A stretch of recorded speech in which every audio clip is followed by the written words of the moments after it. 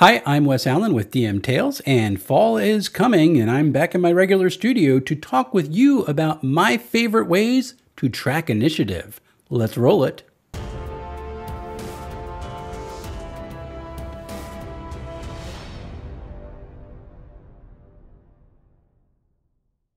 So initiative is one of those things that anyone who has ever played a tabletop role-playing game understands. You roll some dice and you try to figure out the order in which combat works. There have been a lot of tweaks over the years. People enjoy different ways to deal with initiative, but all in all, it tends to be one of the more tedious mechanics of the game. A lot of folks have said over and over again in YouTube videos and in person that it kind of breaks the whole flow as you're trying to figure out where you're going. And until I ran an in-person game when I started my Castles and Crusades campaign, I didn't quite understand, because in a virtual tabletop, you just press a button and it rolls the dice and everybody is auto-arranged and there's your order. But in person, you all have to roll dice and then you have to figure out who's got what number. And then you have to list them from the first all the way down to the last. And if you have multiple creatures and you want to roll individual initiative for all of them, which I have done, much to my mistake, then that's going to take time. And after a while, everybody's just bored because they want to get on with that. What I'm listing here in this video are some ways that I've actually done initiative, or I'm about to do initiative, or ways that I have read and I am really eager to try because I like what they flow into the game. Let's take a look.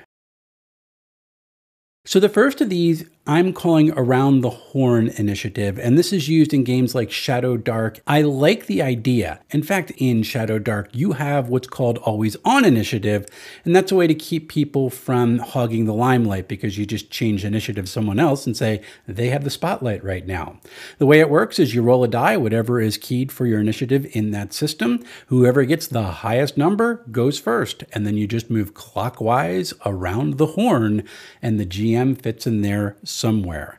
I like this because it is clean, it is fast, and it is simple. You're not rearranging people according to what number they got. You're just figuring out who rolled the highest, and you're moving on from there.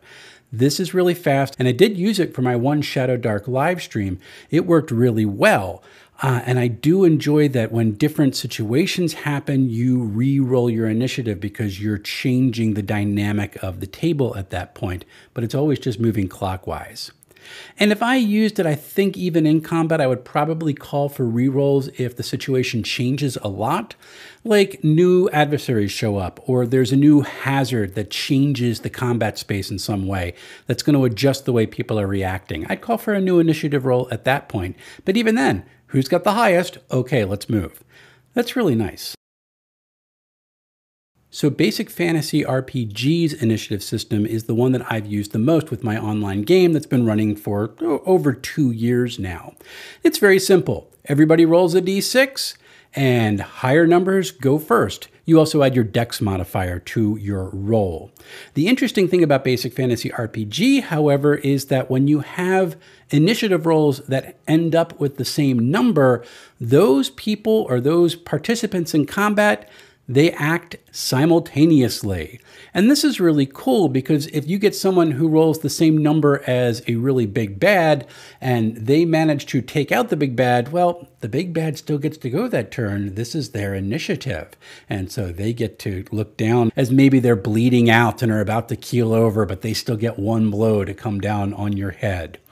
The other thing I like about Basic Fantasy RPG's initiative is that you re-roll every combat round. This gives a little bit more of a dynamic flavor to the combat. It reduces the temptation to metagame and say, well, I can stay here in front of this giant dragon because the person with the healing spell goes before the dragon goes, so I'm pretty much okay.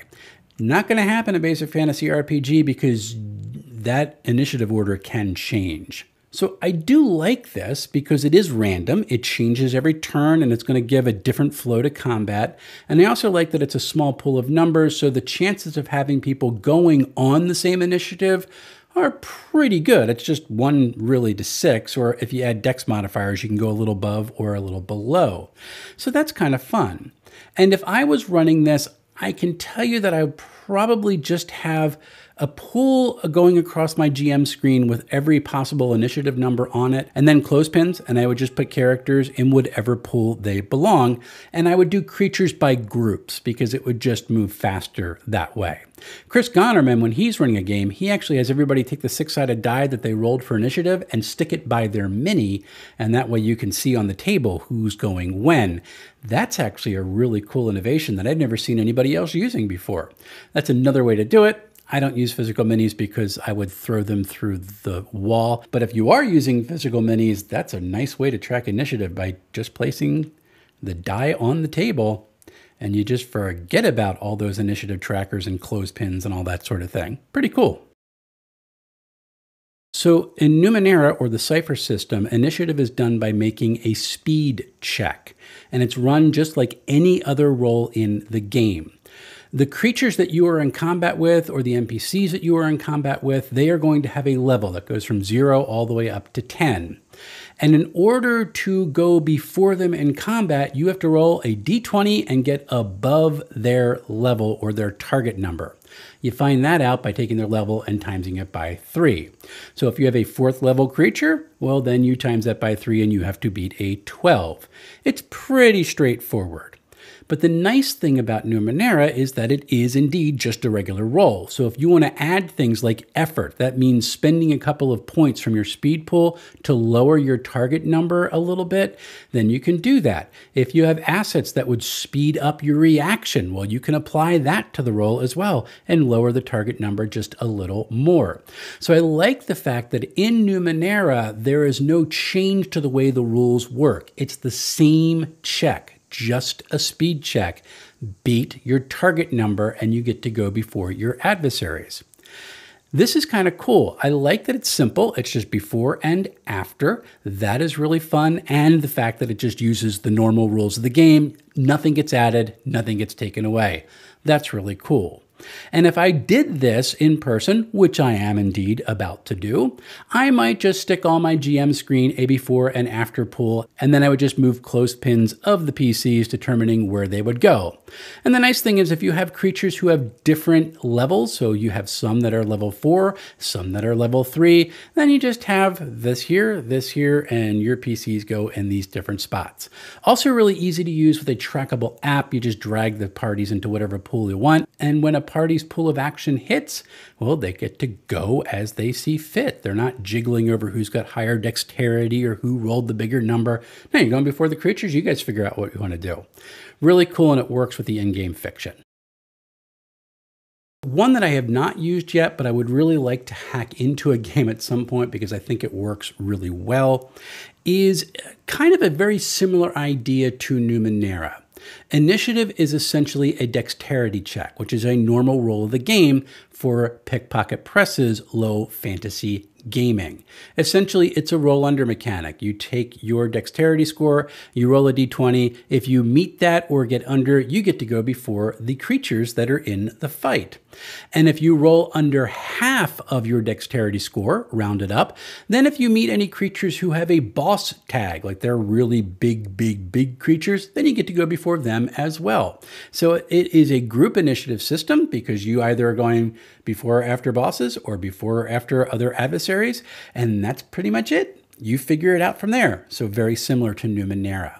Lowlife 2090, which is the next game that uses Pickpocket Press's LFG system, they actually add a new stat to your character sheet, which is literally called initiative. And that is the average of your dexterity and your intelligence score, which I like. It's a little bit more realistic. You have to have intelligence to be able to look around and see what's happening and be able to process it, and dexterity to react fast enough to make use of it. That's kind of cool. So now you're not making a dexterity check, you're making an initiative check. And I do believe that Low Fantasy Gaming is coming out with a new edition fairly soon, and that initiative attribute is going to be part of the new game because it's really well done. What I like about this way of dealing with initiative is very similar to Numenera's. It's not a tracking of numbers. Who's got which number when? How are you going? It's simply asking the question, did you succeed or did you not? Are you going in this pool or are you going in this pool? Oh, you succeeded very well. Then here, we'll put you over here in this very teeny pool. Very fast and very fluid. Also, because it is so quick, you can redo it every turn, and that's going to get a little more of a dynamic flow into the combat without being too tedious and having to check on every number going around the table. It's just blink, blink, blink, blink, move your clothespins around, drag them to wherever they need to be in your app, and you're pretty much done and ready to go. And were I to ever get a chance to play low fantasy gaming, I would probably stick 2 clothespins up on the GM screen. One would say bosses or heavies. Heavies is a tag that gets added into Lowlife 2090, by the way, so there's some heavier bosses or adversaries. I would put bosses or heavies on one clothespin. I would put adversaries on the other clothespin, and then when a person says that they succeed, that determines where I'm going to put them in relation to those clothespins, and from there everybody just figures it out. Pretty fast and pretty quick. If I'm using an app, I got one that I can just drag people around. I don't need to worry about the numbers that they land on or anything like that. I just have to see visually they go before these guys, and that's pretty cool. One of the cool things about TTRPGs, especially when you go back and look at the history of them, is all the different ways that folks do handle initiative. It doesn't have to be a D20 and add your dexterity and then see who goes where depending on your number. And for much of the hobby's history, that's not how it worked.